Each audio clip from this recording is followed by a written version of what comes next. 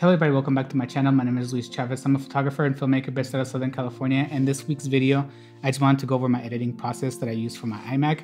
I previously did a video on my iPad and I just kind of thought that it would be nice to see my editing process on my desktop computer since I kind of do 50-50 nowadays, especially for the YouTube channel. So the way I like to edit my photos on my desktop is through Lightroom, and instead of using presets, which I've done in the past, I kind of recently switched over to profiles, which gives you a little more control of the intensity of colors and the way that these presets are put into your pictures, and it gives me a little more room for me to play around with the colors that I like. But if you don't want to play around with it so much, it gives you a really nice base that you can use for your photos. So the profiles that I like to use are from the Archetype Process. I'm not sponsored by them or anything, but I really enjoy the way that their profiles work. It's film simulations, and the pack that I have is the Kodak pack. So I've been using them for a couple months and I really enjoy using them. So that's primarily what I'm going to use here for my client work or for my weddings and stuff like that.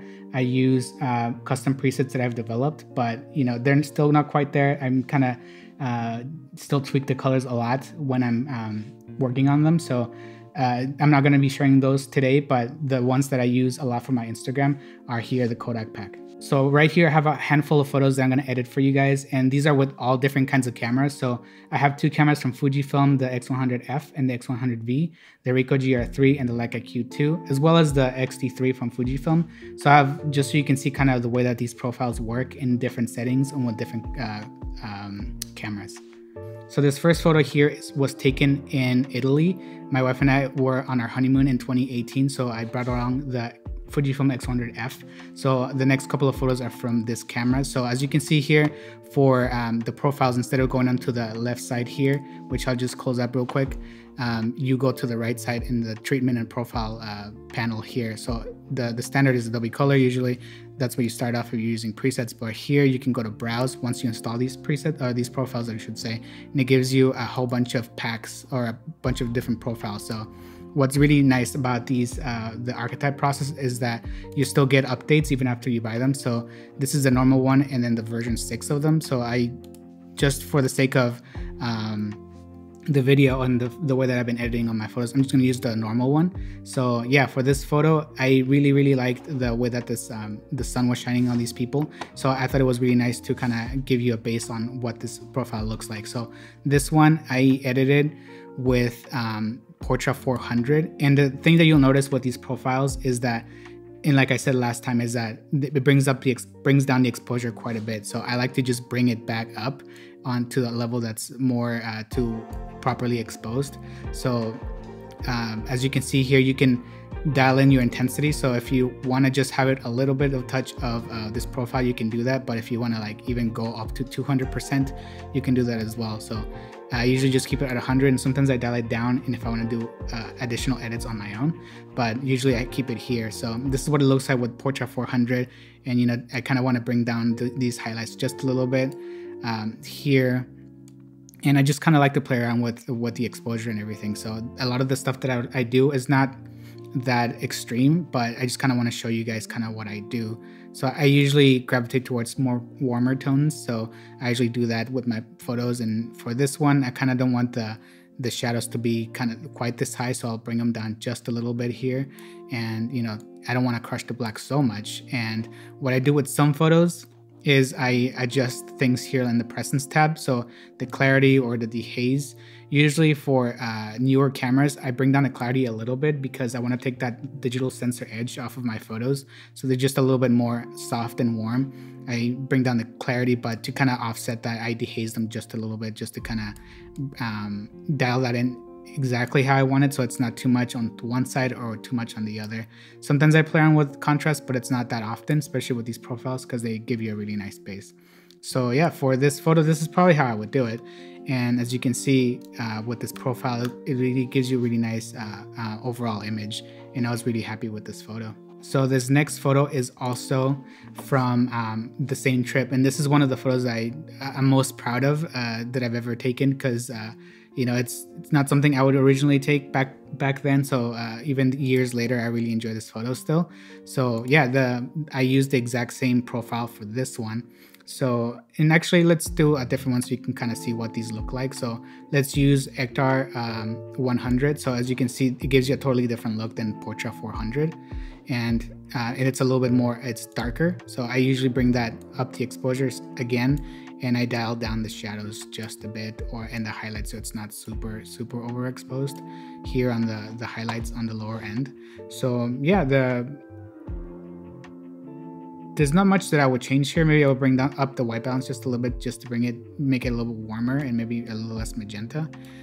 But yeah, as you can see, these profiles do a beautiful job at kind of bringing out the colors in the scene. So I really enjoy editing with these. And if you want to do extra stuff, you can do extra things.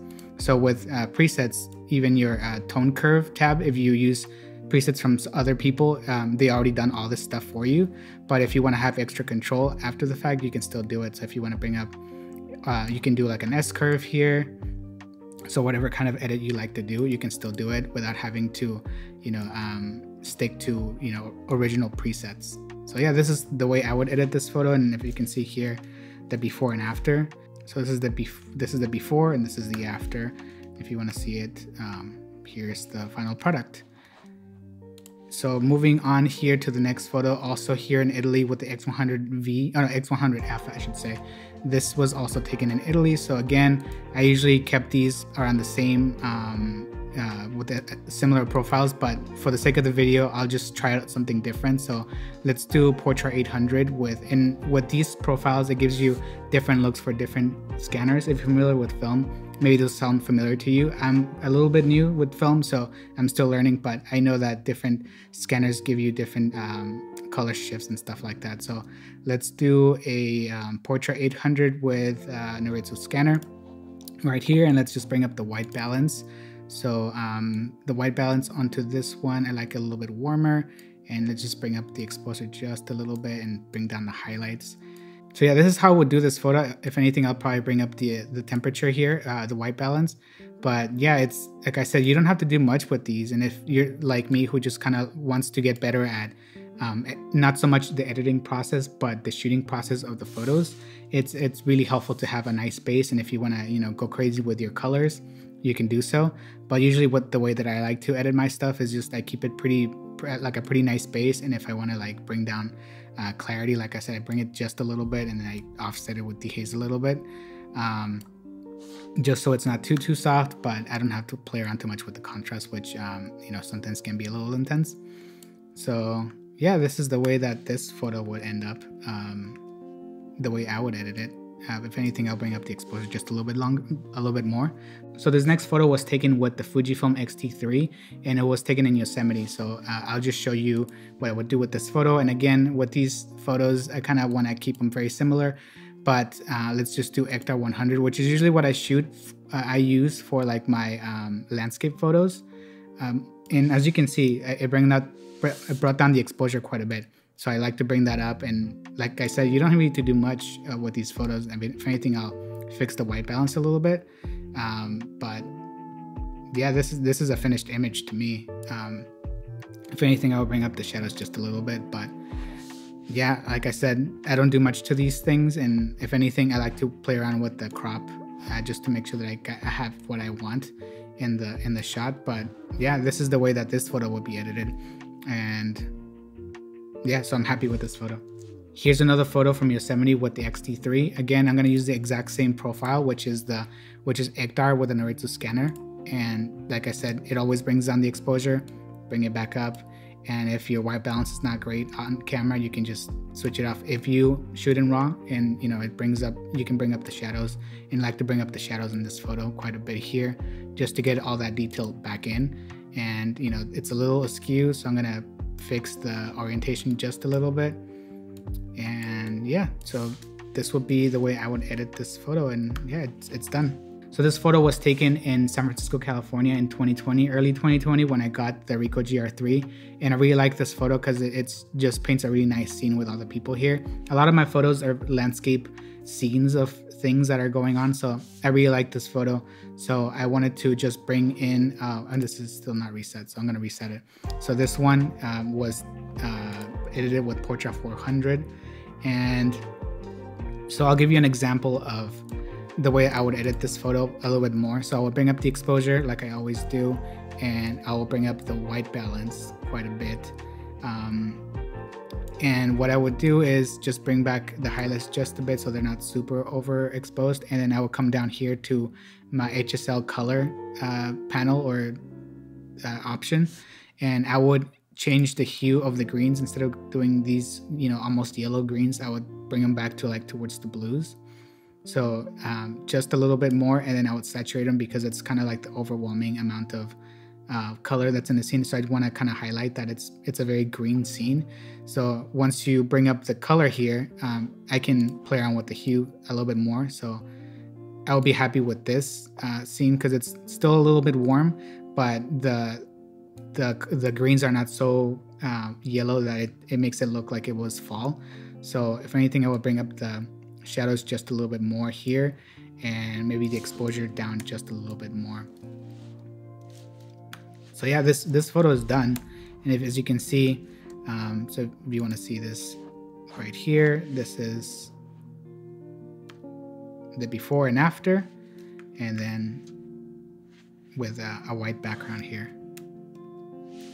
This next photo was also taken with the Ricoh GR III, and if you're familiar with my channel, you know that I show this photo quite a bit, but I really enjoy this photo, and I just kind of want to show you what I did to the photo to edit it. So this photo was taken with the Ricoh GR III, and as you can see, here's all the settings that I used. And so what I did first was fix the white balance, so it's a little bit too cold, and as it is, I'll just bring up the exposure just a bit, and I'll use the profile that I used, which I believe was XT3, just a base one. So what I'll do here is, even as you can see here, it's even with me bringing up the exposure, it's still a little bit underexposed. So I'm gonna bring it up even more so and bring up the shadows. So this is a pretty contrasty photo, so I want to take some of that out. And like I said, I usually bring down the clarity quite a bit, not so much where it's like it looks like a painting, but enough to where it softens it up just a little bit, and then I bring the haze a little bit in, just so kind of offsets it just a little bit. So what I would do here is just bring down the highlights so I can see the Golden Gate Bridge a little bit more. And yeah, so I'm really happy with this photo. Like I said, I would crop it, and I think I did crop it for the final edit. So the subject here is kind of off center, but I kind of wanted this to be even, the Golden Gate Bridge arches. So yeah, this is the way I would do it. And as you can see here, the before and after. It's before and after, and a lot of this is just playing around with this stuff here with the exposure and the highlights, shadows, and all that stuff, and just, you know, bringing in a profile to handle the color wise, and then just for me to be able to nail in everything else that I want. So yeah, this is the before, this is the after, and with the Ricoh GR III. So this photo was taken with the X100V when I reviewed it in September. So I was up in Colorado, and this photo was of some like a random trail we were at. So I want to take a photo of this. So let's see what we can do with this photo. And we can either go again with Ektar, but I'm feeling let's do Portrait 400 for this, which is usually my base that I do with a lot of photos. So here, I'll just bring up the exposure. And like I said, the white balance is not always great. So and that's on me. So the kind of correcting that gives you a really nice feel of where the photo's heading. So as you can see, just with adding the Portrait 400 and just a little bit of corrections here with the white balance and the exposure, you're already getting something completely different, and that looks really pleasing. As it is, I just play around with to see if I want to bring down the highlights, because I did have a Pro Mist filter on it. So if I bring them down just a touch, it kind of takes off some of that edge. And let's see here, I just want to bring up the shadows just a little bit. And again, I do a little bit of clarity down and at the haze here, so it kind of evens it out. As you can see here, the difference between the haze and and contrast, you know, it's a little bit different, but it's just my preference, what I like to do. So I just dehaze it just a little bit to offset the clarity. And what I would do here is kind of play around with the hues in the greens here. So this was taken during fall, so I kind of want that yellowish tone onto the leaves. So that's something I would do here differently. So I just brought that in there, and then I would just play around with the saturations here. So yeah, this will be a finished image for me. So this is the before and after. This is before and this is after. So yeah, I'm pretty pleased with this image. This photo was taken in Colorado as well, but the Ricoh GR III. So I tried to use this camera as much as possible for like landscape and stuff because it is pretty wide, so a 28mm lens. So for this photo, I used Ektar 100. And let's do here, and I underexposed it a little bit. So this is the before. Underexposed it just a little bit so I can keep that detail in the sky. So if I bring that up here and the shadows, you still get all that detail, and then you can bring back some of that stuff in the sky. So I bring up the temperature just a little bit without overdoing it. So this was taken at an Airbnb we had, and this was the view from one of the mountains. I'm not exactly sure what mountain this is, but I really want to take a picture of that. So yeah, this was a landscape that I was really proud of. So this is everything that I would do. Maybe I would bring up the blacks just a little bit, and then, so I don't have to do so much with the shadows. And that's just a personal preference. So yeah, this is a before and after here, before and after. So a lot of these photos, they don't have drastic changes, but I just like to make sure that I have the options when I need them. This photo was taken with the X100V, also in Colorado. So this photo I also underexposed quite a bit, just so I can keep that the sunrise as it was going up. So let's do here with Portra. Let's do Portra 800 for this. Just why not? Let's change it up a little bit. So as you can see, all the detail is gone. So it's really, really underexposed. So if you just want to do here, bring that up, and then just bring up the white balance so it's nice and warm. That's a little too warm. But if you, like me, like to play around with the tint as well, so you have the option here to play around with tint. And like I said, it was sunrise here, which I'm not super used to seeing. So I wanted to make sure that I got a photo of that. So if anything, maybe it's a little too magenta here, and I'll bring this up just a bit, just to kind of bring out the tones here on the sunrise. And with this stuff, I have to play around with it just a little bit more because I'm not, like I said, I'm not so used to trying to get everything in perspective here. So the way that I would edit this photo is I would bring up the shadows so I can still keep the detail here in the highlights, and I would just play around with the exposure just a little bit. And maybe I would also play around with the crop here just to kind of get that house out of the way. So it's just more the sunrise and this house here. Maybe just a little bit more. And that looks good to me. So I'll bring down the clarity again just a little bit, and I'll bring up the dehaze.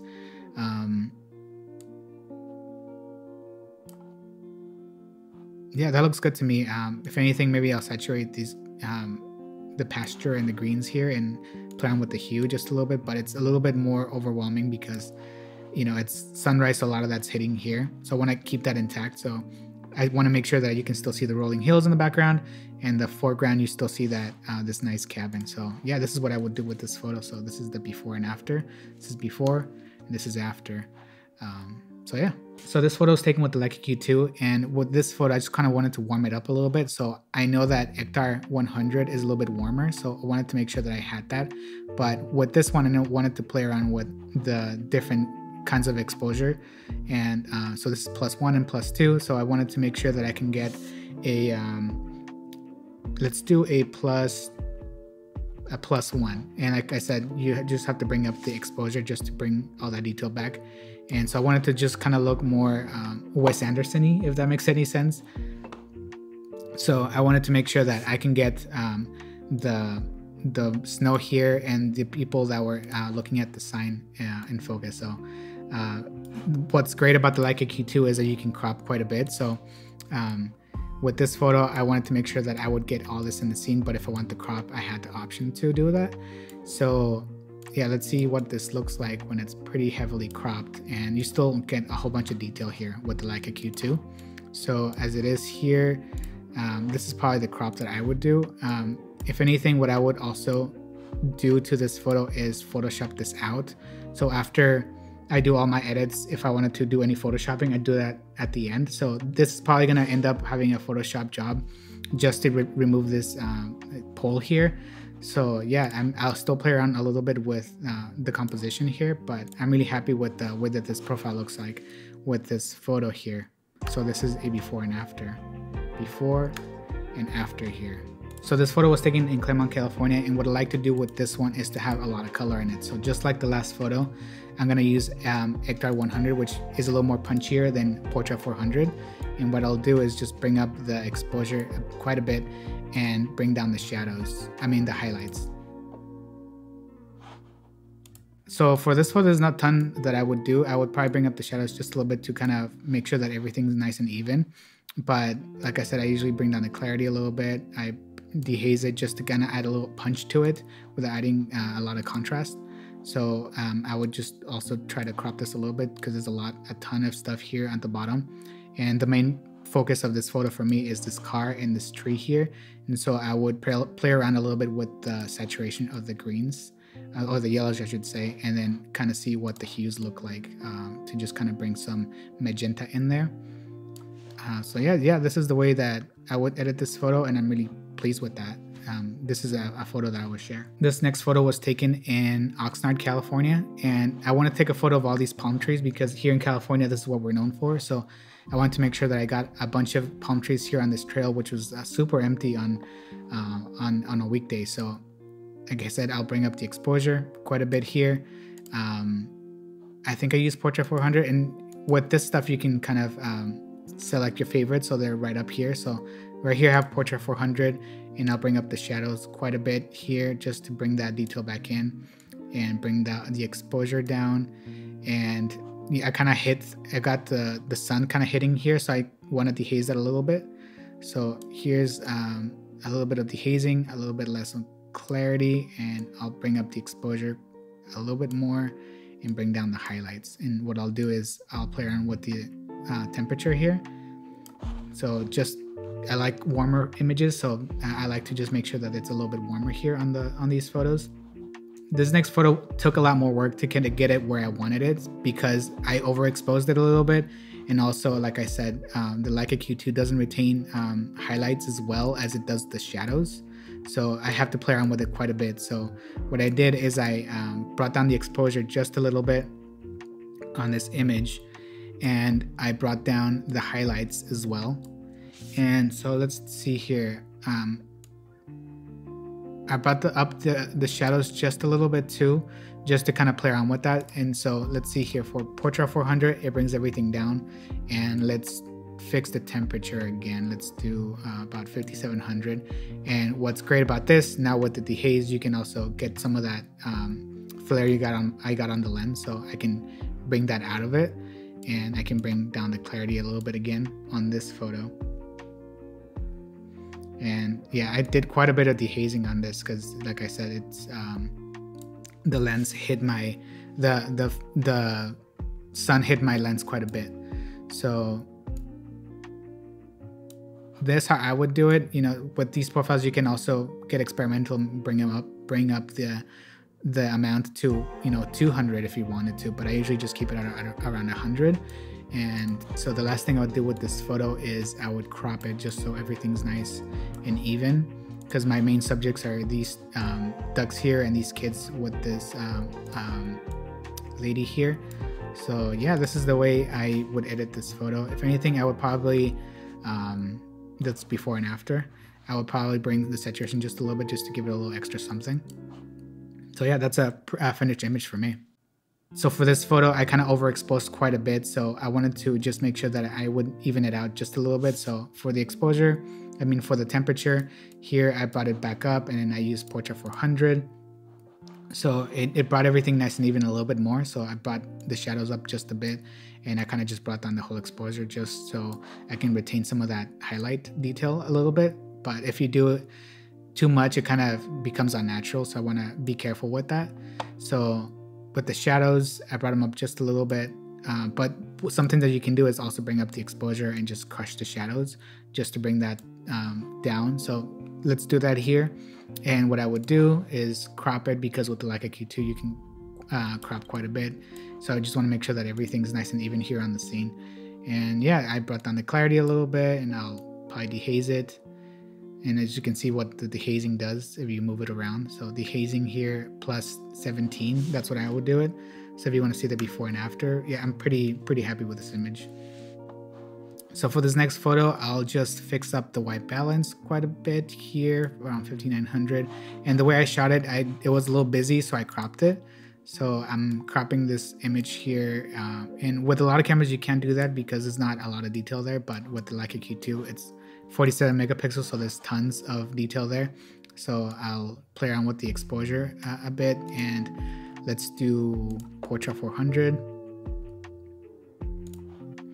And I'll still bring up the exposure even more, and then I'll just erase the shadows just to kind of even it out, and just bring down the highlights just a little bit so it's not overwhelming. The clarity and the haze, just to see what that looks like. I think that looks great. Maybe I'll crop it just a little bit more so it's not, the sun is not as distracting, and then just kind of bring the crop in.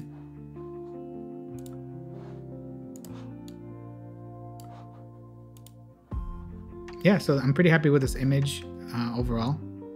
So yeah, that's what I would do to it. So this last photo was of this car here, and I wanted to highlight how green everything was and the yellows and everything. So I used XT3 100, and again, I'm bringing up the exposure here and fixing the white balance a bit. So it was a little bit too cold for me. And what you can do with these profiles is you can dial them up if you want to, but again, I usually like to keep them around 100, sometimes even less than that. So I'll bring up the shadows just a little bit, but I want it a little bit more punchy. So I'm gonna use the dehaze here, or the contrast, whatever you prefer. So I prefer to use a little bit of both here, and just bring down the clarity. And what I'll do is, since I want the main focus is for the picture to be very colorful and saturated, I'll just saturate the greens a bit here. And let's play around with the hues.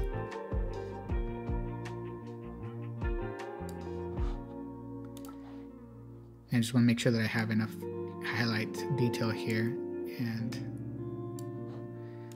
what I'll do is I'll crop it a bit here, just so it's, you know, it's more green up here than down here because it's a little distracting to my eye. So yeah, this is the way I would edit this photo. And like I said, these profiles are great because they give you a really nice space, and you're more concerned with the way that you shot the photo, and instead of worrying about the way that you're going to color it in post.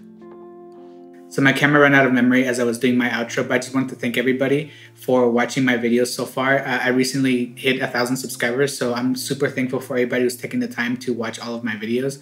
So as a thank you, I just want to give a little giveaway of some prints. So a lot of the photos that you saw me edit, I'm actually doing some prints of them. So I'll put up on the screen the 5 prints that are available. So all you have to do to enter the giveaway is just to be subscribed to the channel and to comment which print you would like, and I'll announce the winners during my next video in the series of my favorite photos of the month, which is going to be for February. So if you watch that video, that's the video that the winners will be announced. And if only 5 people or 2 people or 3 people want these prints, hey, you're probably going to get a print. So thank you so much for watching this week's video. And if you're not subscribed yet, please subscribe. And if you enjoyed the video, please give it a like, and I'll see you next time. Bye.